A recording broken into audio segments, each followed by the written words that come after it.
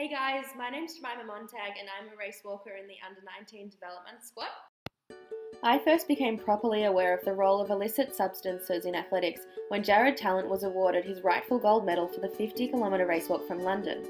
Maintaining the integrity of the sport is so important both for justice and so that you know that you're truly deserving the results you achieve. Jared's story has inspired me and the whole race walking community to train smart, make responsible choices off the track and thus reach our optimum athletic potential.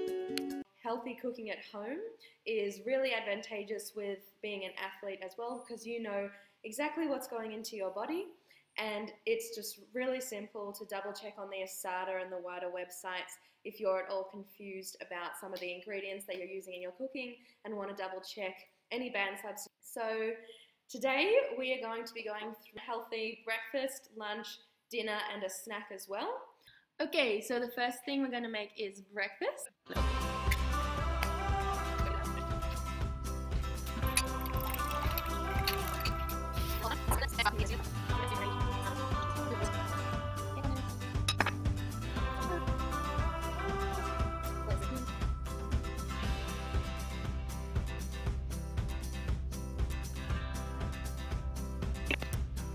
Competing clean has enabled me to perform at my best both physically and mentally.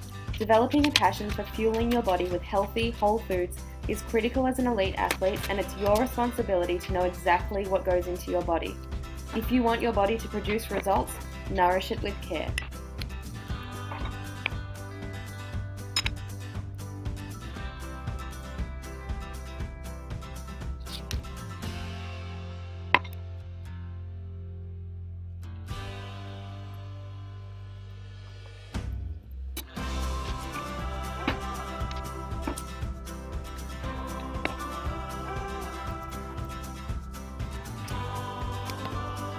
Listening to the people who I look up to in race walking and my coaches positively influences my performance on and off the track, as I have trust that these people are experienced and are there to guide me to making informed choices with nutrition, training, recovery, and goal setting.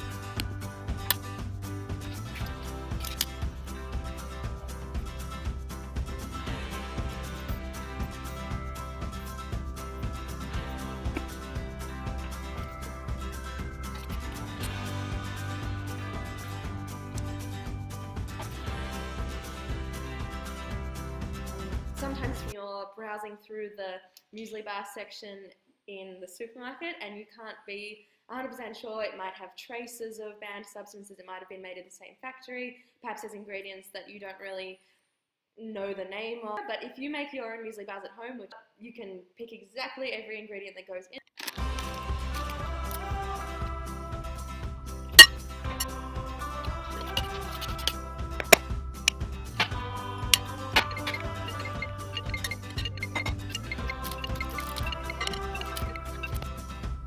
As a role model for the next generation of junior athletes, I'm aiming to promote responsible and informed decision making around prohibited substances.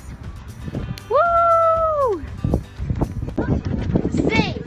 I'm in charge of my body and mind. It's up to me to make the right decisions. L. I'm learning to be responsible for my own actions and decisions. E.